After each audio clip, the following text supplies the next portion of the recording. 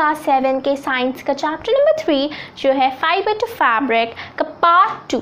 I hope आप लोगों ने इसका पार्ट 1 देखा होगा। अगर नहीं देखा तो मैं उसका लिंक आपको डिस्क्रिप्शन बॉक्स में दे दूंगी और आई बटन पे भी मैं वो प्रोवाइड कर दूंगी।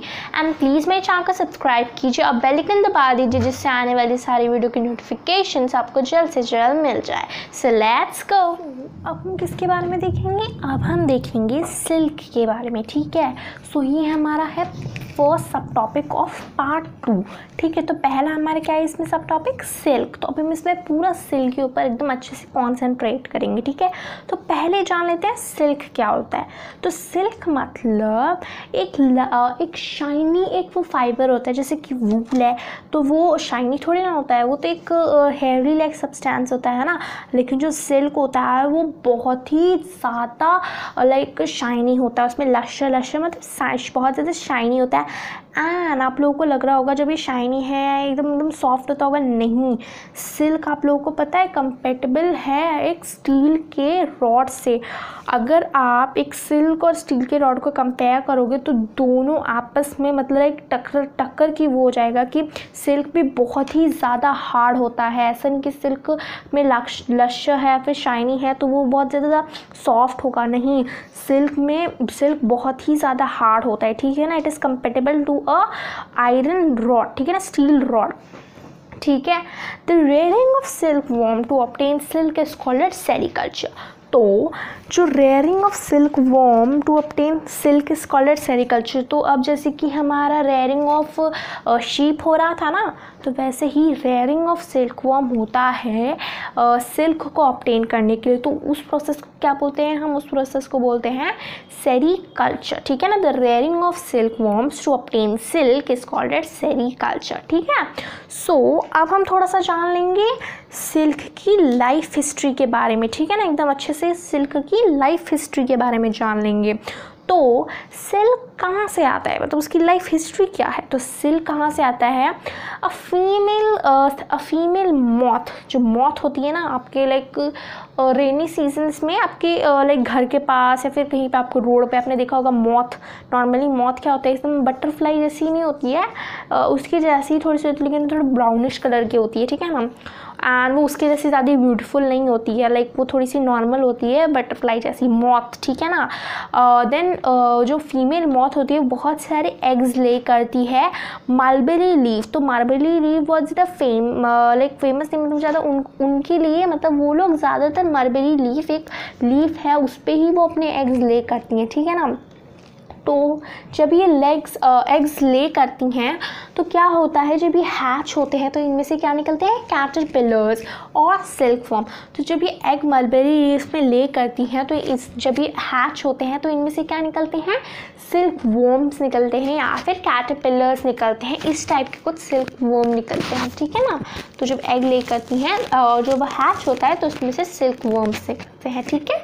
सो नेक्स्ट हमारा क्या है, इसमें हम देख रहे हैं कि सिल्क कहाँ से आता है, उसका हिस्ट्री क्या है कि सिल्क मतलब बनता कैसे है, ठीक है ना, पूरे उसके लिए पैदा होने की बात से, ठीक है ना। तो देन क्या है हमारा, then there next stage is pupa stage. तो अब उनका नेक्स्ट स्टेज होता है प्यूपा स्टेज। तो प्यूपा स्टेज क्या होता है, इसमें वो लोग अपने आप को, उनका एक नेचुरल प्रोसेस है, उनका नेचुरल प्रोसेस है कि वो लोग अपने आप को लाइक कॉइल कर करके अपने आप में से अपने आप में से कुछ सेक्रीट करते हैं protein secret fibre called silk. तो अपने आप में से वो फाइबर कॉल्ड सिल्क सेक्रीट करते हैं फ्रॉम देयर प्रोटीन। उनका जो प्रोटीन होता है उसमें से वो लोग सिल्क को सेक्रीट करके अपने आप को उसमें लाइक कॉइल कर लेते हैं, एक छोटे से लाइक बॉल जैसे उसमें अपने आप को कॉइल कर लेते हैं। अपने पूरी जो कैटरपिलर है ना, ये अपने प्रोटीन से एक सीक्रेट अपना एक सेक्रीट करता है एक फाइबर जिसे हम सिल्क बोलते हैं, और उसी सिल्क से वो अपने बॉडी को पूरा कॉइल कर लेता है और वो कुछ इस टाइप का शेप बन जाता है, ठीक है ना। तो इस स्टेज को, मतलब इस समय को, जब वो अपने आप को कॉइल कर रहा रहता है उस समय को हम बोलते हैं प्यूपा स्टेज, ठीक है ना। एंड जो ये इस टाइप का ये फॉर्म कर देता है सिल्क को राउंड राउंड कर करके अच्छे से एक फॉर्म कर देता है अपने प्रोटीन से जो बनाता है ना सेक्रीट सिल्क। तो उससे जब वो अपने आप को कॉइल कर लेता है, जब इस टाइप का स्ट्रक्चर बन जाता है तो उस स्ट्रक्चर को हम बोलते हैं कोकून, ठीक है ना। तो इस स्ट्रक्चर को हम कोकून बोलते हैं, ठीक है। तो जब ये इस टाइप का कुछ स्ट्रक्चर बना देते हैं तो उस स्ट्रक्चर को हम कोकून बोलते हैं, ठीक है। सो अब क्या होता है, अब ये जो कोकून होता है ना, अब इसी से हमें सिल्क मिलता है। अब भाई कैसे सिल्क मिलता है, तो यहाँ पे क्या बताया गया है कि दे secrete secret fibre called silk. वो सिल्क से ही अपने आप को बांध लेते हैं। इसका मतलब जो पूरा कोकून है वो पूरा सिल्क का होता है। तो क्या होता है, ऑब्टेन करने के लिए जो ये कोकून होते हैं ना, इन्हें इसी स्टेज में से उन्हें ले लिया जाता है। प्यूपा स्टेज के टाइम इन्हें ले लिया जाता है। जब ये कॉइल कर लेते हैं कोकून बन जाते हैं, उन्हें ले लिया जाता है, उन्हें लाइक बॉइलिंग वाटर में डाल दिया जाता है। एंड उसके बाद बॉइलिंग वाटर में डालने के बाद क्या होता है, जो उसके अंदर का जो प्यूपा होता है वो मर जाता है, ठीक है ना। तो जब वो मर जाता है उसे लाइक उसका थ्रेड लेके उसके अंदर से अपने आप ही थ्रेड निकलने लगते हैं, जिससे वो लेके एक ही में लेके उससे वो लोग थ्रेड्स बनाते हैं, ठीक है ना। तो वैसे ही हमारा लाइक सिल्क बनता है, ठीक है। और फिर क्या होता है, सिल्क हमारे बहुत सारे टाइप के होते हैं। तो जिस टाइप का सिल्क वॉर्म रहेगा उस टाइप का वो अपना प्रोटीन प्रोड्यूस करेगा, उस टाइप का हमारा कोकून बनेगा। तो बहुत सारे अलग अलग टाइप के इसके भी हमारे वो होते हैं, वेराइटीज़ होते हैं, स्पीशीज़ होते हैं, ठीक है ना। तो वो भी अलग अलग टाइप का प्रोड्यूस करते हैं, जैसे कि मोंगा सिल्क हमारा हो गया, कोसा सिल्क, एंड बहुत सारे अलग अलग टाइप के होते हैं। इसके भी टाइप होते हैं, कुछ होते हैं बहुत ज़्यादा स्मूथ शाइनी, एंड बहुत ज़्यादा कुछ नॉर्मल होते हैं। ऐसे इसके बहुत सारे टाइप्स होते हैं, ठीक है ना। तो कोकून स्टेज से ही हमारा सिल्क बन जाता है। And the most common silk moth is the mulberry silk moth. तो मलबरी सिल्क मॉथ मतलब जो मॉथ मलबरी लीव्स पे अपना लाइक एग ले करती हैं, उन्हें हम मलबरी सिल्क मॉथ बोलते हैं। तो ये हमने कुछ लाइफ हिस्ट्री ऑफ सिल्क देख लिया। तो अब हम थोड़ा जानेंगे क्या बोलते हैं सिल्क का, हम लोग थोड़ा सा और कैसे मतलब लाइक जैसे कि लाइफ हिस्ट्री ऑफ सिल्क हमने देख लिया, डिस्कवरी ऑफ सिल्क हम लोग देखेंगे, ठीक है ना। हमारा नेक्स्ट सब टॉपिक क्या है, अब हमारा नेक्स्ट सब टॉपिक है, पहले डिस्कवरी ऑफ सिल्क से जानने से पहले हम पहले जानेंगे from cocoon to silk. Cocoon को अब हम कैसे सिल्क में कन्वर्ट करते हैं, मतलब उसका प्रोसेस क्या होता है, ठीक है ना। तो अब हम वो पहले जानेंगे डिस्कवरी ऑफ सिल्क से पहले, ठीक है। तो जो सिल्क होता है उसकी रेयरिंग होती है, जैसे कि आप लोगों ने देखा होगा कि शीप्स की भी रेयरिंग, मैंने आपको पार्ट 1 में बताया था कि शीप्स की भी रेयरिंग होती है, वो लोगों को भी ग्रास को ग्रेजिंग करने के लिए भेजा जाता है ना।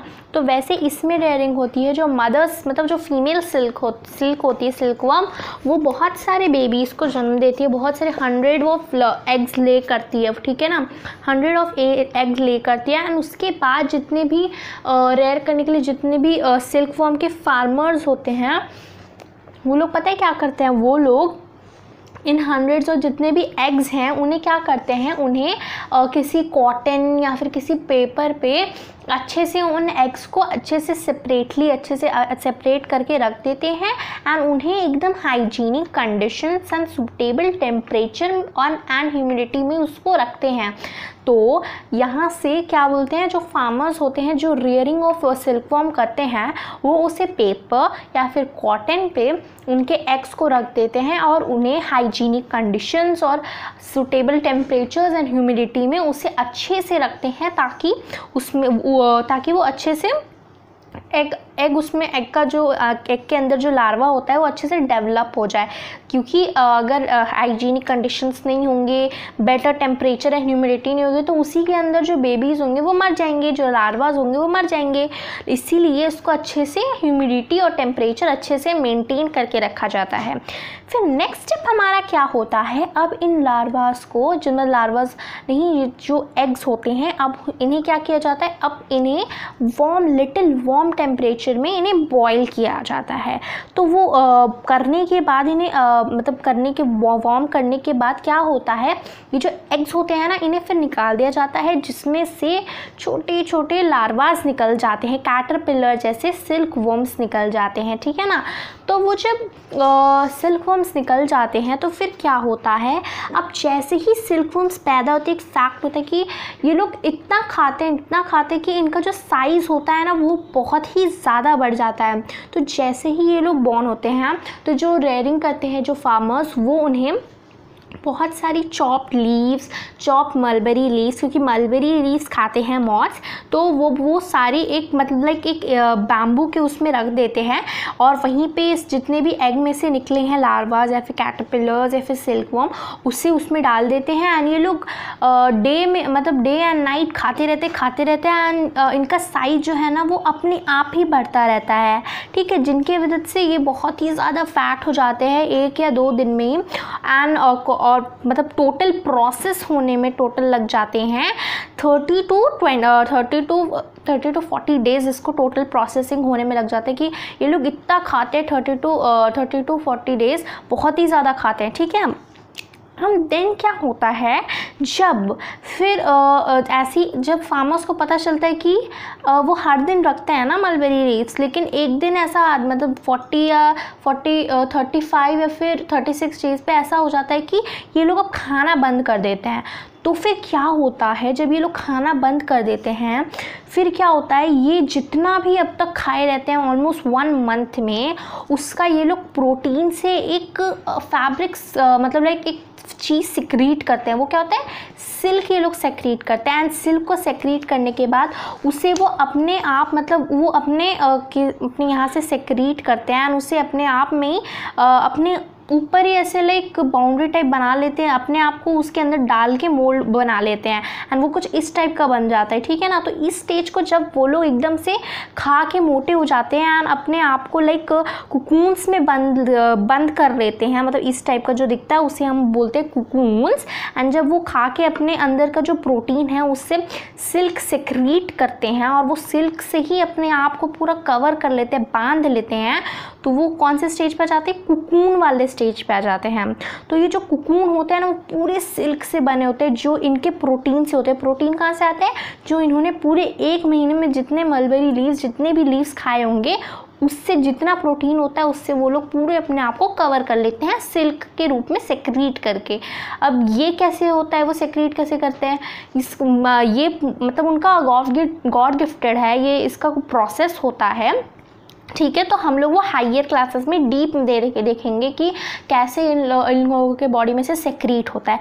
लेकिन अभी आपको बताया गया कि ये लोग प्रोटीन से सिल्क सेक्रीट करते हैं और उसके बाद उसमें अपने आप को बांध लेते हैं। फिर क्या होता है, फिर जब ये क्या बोलते हैं कुकून्स, ये इस टाइप के कुकून्स में बहुत दिन तक रहते हैं एंड उसके बाद इसी में लोग मतलब लाइक डेवलप होते रहते हैं, सिल्क वॉर्म से एक मॉथ के प्रोसेस में डेवलप हो ही रहे रहते हैं।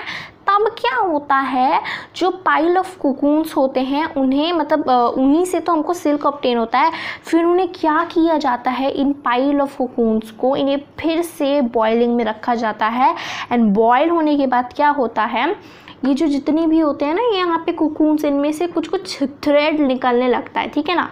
तो जब थ्रेड निकलने लगता है तो फिर अब जो जितने भी फार्मर्स होंगे जो इनका रेयरिंग करते हैं, अब उन्हें उसको सेपरेट करना होता है, ठीक है ना। तो रीलिंग द सिल्क, ये एक प्रोसेस होता है, the process of taking out threads from कुकून्स for use as silk is called railing of silk. तो रीलिंग क्या होता है, एक मशीन से किया जाता है, वो कुछ इस टाइप का दिखता है, जिसका एक यहाँ पे एक होल रहता है, ओके ना। इस होल में से अपने आप ही जितने छोटे छोटे हैं वो यहाँ से निकलते रहते हैं एंड ये एंड में जाके एक लाइक जो हमारा होता है ना चक्री, उसमें जाके अपने आप ही ये मोल्ड होते रहते हैं, ठीक है ना। यहाँ से अपने आप ही उसमें रोल होते रहते हैं, ठीक है। तो वो उस टाइप की चक्री में अपने आप रोल होते रहते हैं और अपने आप ही ये इस टाइप का मशीन होता है जिससे जितने भी थ्रेड्स निकल रहे हैं वो एक ही में एकदम मोटा सा थ्रेड बन के चक्री में रोल होते रहते हैं, ठीक है ना। ये एक टाइप का मशीन है एंड इस प्रोसेस को बोलते हैं, जो जब हम लोग थ्रेड्स निकालते हैं कुकून्स में से, तो इस प्रोसेस को बोलते हैं हम रीलिंग द सिल्क। ठीक है। तो ये था हमारा कोकून टू सिल्क का पूरा प्रोसेस, मैंने आपको बता दिया। अब हम देखेंगे डिस्कवरी ऑफ सिल्क कैसे हुआ था और कौन से टाइम में हुआ था। अब हमारा नेक्स्ट और लास्ट सब टॉपिक है इस चैप्टर का, वो है डिस्कवरी ऑफ सिल्क। तो क्या हुआ था पुराने ज़माने में, चाइनीज़ एम्प्रेस थी, उसका नाम था सी लांगची। तो वो चाइनीज़ एम्प्रेस थी एंड एक बार क्या हुआ था, उसके लाइक उसका जो एम्परर के जो गार्डन होते हैं ना, रॉयल गार्डन्स, तो एक बार गार्डन्स में मलबेरी ट्री था। ओके, सो मलबेरी ट्री, बहुत सारे ट्रीज थे उनके गार्डन में। तो क्या हुआ था, एक बार उसमें बहुत सारे वाइट कलर के वर्म्स ने वर्म्स ने ख़राब कर दिया था उनके रॉयल गार्डन को। तो उनके लाइक जितने भी मंत्री होते हैं, उन्होंने बोला कि आप प्लीज़ इस केस को सॉल्व कीजिए कि हमारे जो रॉयल गार्डन है उसमें मलबेरी के जितने भी ट्रीज़ हैं वो सब ख़राब हो रहे हैं। तो क्या हुआ, तो जब शी लांगची गई उन गार्डन्स में, तो फिर वो अपना टी ले गई थी। ओके, तो जब वो उन गार्डन्स में गई और वो चेकिंग कर रही थी कि क्या ख़राब कर रहा है हमारे गार्डन के लीव्स को, तो उन्होंने देखा कि मलबेरी ट्रीज़ के ऊपर शाइनी कोकून्स थे और कुछ वाइट कलर के वर्म्स भी थे। तो उन्हें लगा कि ये कुछ वर्म्स का चक्कर है। तो ऐसे ही वो अपने मंत्रियों से बात कर रही थी कि अचानक जिस पेड़ के नीचे वो खड़ी थी, मलबेरी लीफ के नीचे, जो डिफेक्ट हो गया था, मतलब डैमेज हो रहा था, जिसके ऊपर कोकून्स थे, तो फिर अचानक से क्या हुआ, वो उसमें से एक कोकून उनके कप ऑफ टी में गिर गया। तब जब उनके कप ऑफ टी में गिर गया, तो टी क्या होती है, हॉट होती है। तो हम लोगों ने देखा था फ्रॉम कोकून टू सिल्क में देखा था कि जब क्या बोलते हैं, कोकून हॉट वाटर में गिरता है तो क्या होता है, उसके जितने भी थ्रेड्स होते हैं सिल्क के वो निकलने लगते हैं। फिर क्या हुआ, जब कोकून उनके कप ऑफ टी में गिरा, तो क्या हुआ, जो उनका टी था उसमें से बहुत सारे थ्रेड निकलने शुरू हो गए। तब से वहाँ से ही डिस्कवरी स्टार्ट हो गई सिल्क की एंड उसके सिल्क वर्म की, एंड उसके बाद कोकून उनके, तभी से डिस्कवरी स्टार्ट हो गई चाइना में। ठीक है, चाइना की ये एम्प्रेस थी, बहुत 1000 साल पहले ये एम्प्रेस थी सी लांगची, ठीक है ना। तो उसके बाद क्या हुआ, जब और टाइम बीतता गया तो ट्रेडर्स और विजिटर्स जितने भी थे वो चाइना देखने जाते थे कि सिल्क देखने चाहते थे। वो सिल्क ले फेमस हो गया था उस समय, शाइनी फैब्रिक कुछ उनको मिला था, तो उनको लगता था कि बहुत ज़्यादा महंगा, तभी से ये बहुत ही ज़्यादा महंगा था सिल्क, उस समय बहुत ही महंगा था। तो ट्रैवलर्स और विजिटर्स चाइना जाते थे देखने के लिए। एंड उसके बाद और कुछ टाइम के बाद विजिटर्स और ट्रैवलर्स थे वहाँ से अब सिल्क खरीद के भी लाने लगे। एंड उसके बाद जो रूट वो लोग ट्रैवल करके चाइना जाते थे और वहाँ से सिल्क लेकर आते थे, तो उस रूट को हम बोलते हैं सिल्क रूट, ठीक है ना। तो ये था एक थोड़ा सा क्लिप हमारे डिस्कवरी ऑफ सिल्क का, ठीक है ना, यह थोड़ा सा स्टोरी था। तो यहीं पे ख़त्म होता है हमारी क्लास 7th की साइंस का चैप्टर नंबर 3 जो है फाइबर टू फैब्रिक का पार्ट 2, एंड पूरा चैप्टर यहीं पे ख़त्म होता है। सो प्लीज़ मेरे चैनल को सब्सक्राइब कर दीजिए और बेल आइकन दबा दीजिए, जिससे आने वाली सारी वीडियो की नोटिफिकेशंस आपको जल्द से जल्द मिल जाए। एंड अगर आपको ये वीडियो अच्छी लगे तो इस वीडियो को लाइक कर दीजिए और अपने फ्रेंड्स और फैमिली से शेयर कर दीजिए। Thank you, take care.